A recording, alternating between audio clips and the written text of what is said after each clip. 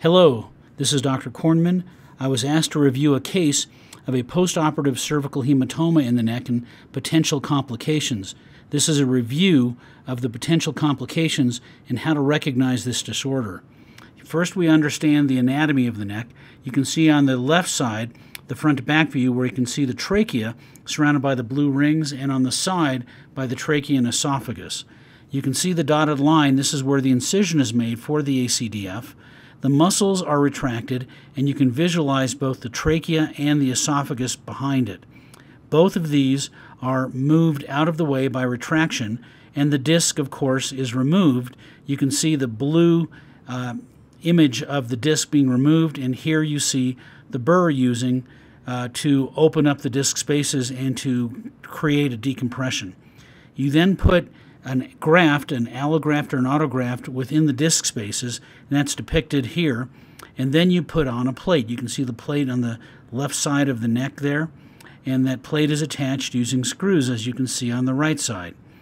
Then the incision is closed, and you would assume there would be a drain placed, because sometimes these do bleed, and you want to be able to get the blood out. Typical small hematomas are not a big deal, as you see depicted here by the red. There's a little pressure on the esophagus. There's no pressure on the trachea.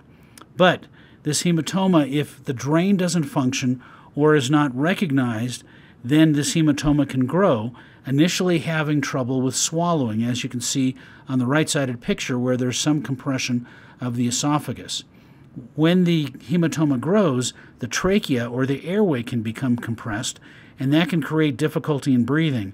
When it becomes significantly compressed, the trachea is actually pushed to the side, as you can see on the left picture, and that creates significant problems with breathing. The patient will actually be sitting up bent forward in bed with air hunger.